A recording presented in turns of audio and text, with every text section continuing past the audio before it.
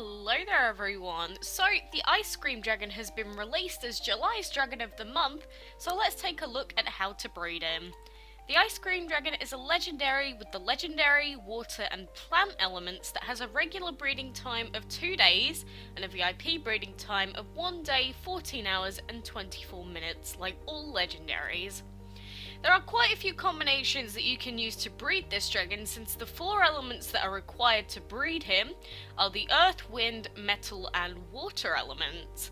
But I do have my favourite combination to use, and it is actually using the black armour and water dragons. The reason why this is my favourite is because there's only 7 other dragons that could be bred, and most of their breeding time, as excluding the epics, are actually quite short, some being 4 and 6 hours long. But there are quite a few other combinations that you can use as well. Obviously, this is just the one with the shortest timers.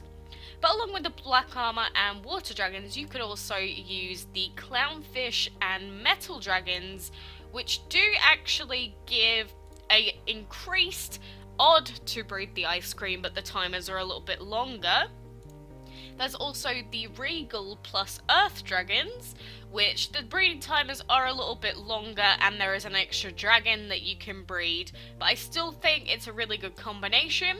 And then another pretty noteworthy combo as well is using the Rust and Wind dragons, and this one gives about a 2.6% chance to breed the Ice Cream Dragon. But overall, any of these 4 combinations are going to work out very well for you. And obviously these aren't the only combinations you can use, but I would suggest that if you're trying to breed the Ice Cream Dragon, that it'd be a good idea to at least level up your dragons to about level 15 to 20 if you can.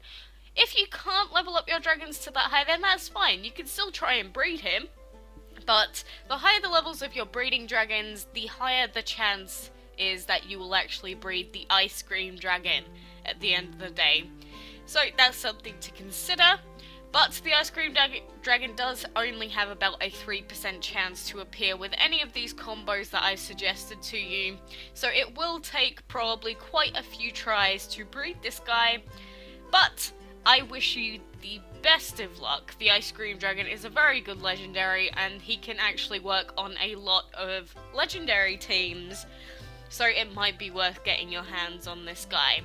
But anyway guys, thank you very much for watching. We have all month to breed this guy, but don't let that fool you. Get him as soon and as quickly as you can, really.